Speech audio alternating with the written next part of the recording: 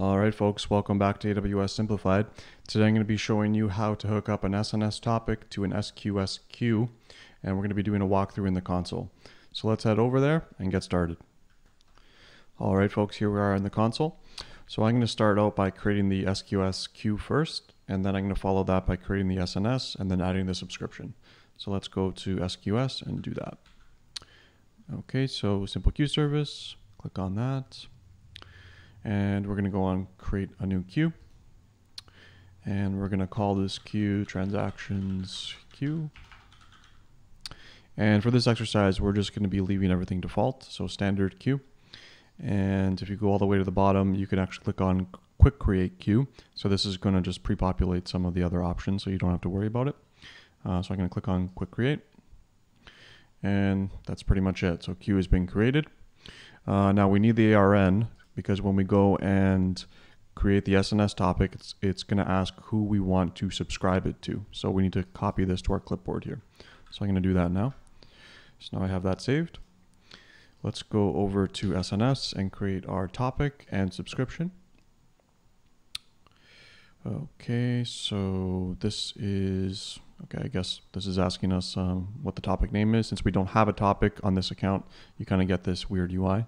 So let's just say transactions topic. Yeah. So this is the view that you'd see if you just click on create a topic, if you have other topics in your account. This is more what I'm used to. So we call the transactions topic. We're going to be leaving everything default here, and we're going to click on create topic.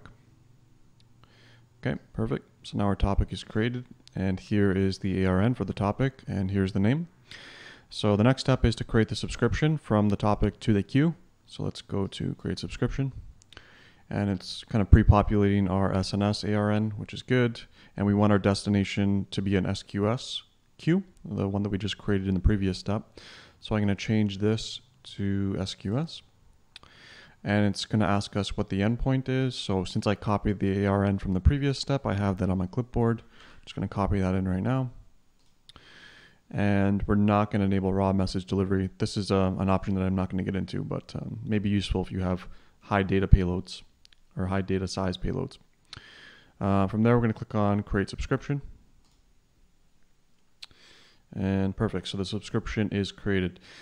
So that's not everything. We actually need to go and add some specific permissions to our SQS queue in order for it to be able to receive messages from this SNS topic. And this is actually one of the most common reasons people get stuck. They think that after they create the queue and after they create the subscription, that you're all done, but you're not. You need to actually go and specify a very specific permission. So before we go and create that permission, we need to grab the ARN of the topic. So I'm just going to copy the ARN and put that on my clipboard. So now I have that saved. So let's go to SQS now and create that permission. SQS.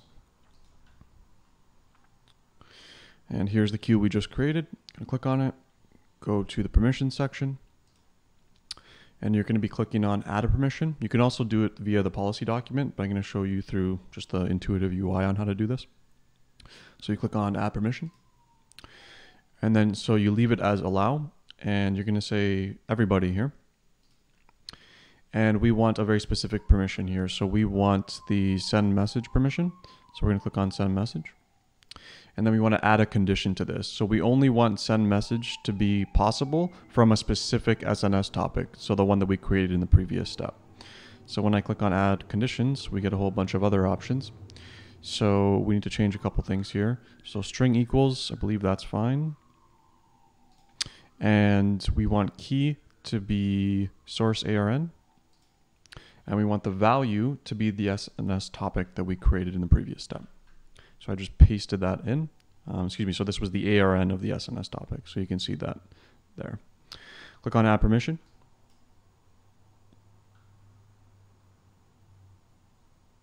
Yes. And so that looks right. So let's go back to our SNS topic and publish a message and see if it lands over here. So we're going to SNS, going to topics, transaction topic, and we're going to manually publish the message. And we'll just call this test. And the body will be test message. and we say publish message. Okay, so the message has been published. Let's go back to SQS and make sure that it arrived. And here we are, and you can see that messages 1 is available. Click on it and right click, and we can actually see what the message is if we go to view/delete messages. So I click on that, and you can say start polling for messages. And here's the message itself. If you click on more details, you can expand it to see what the contents are. So if you recall, I set the subject to test and the message content body to be test message. So that pretty much wraps this video up. Thank you so much for watching, and hopefully you found this useful. And if you're already using or considering using SNS with SQS, I'd love to hear about your use case in the comment sections below. And thanks again, and don't forget to like and subscribe. Thanks so much, folks, and I'll see you next time.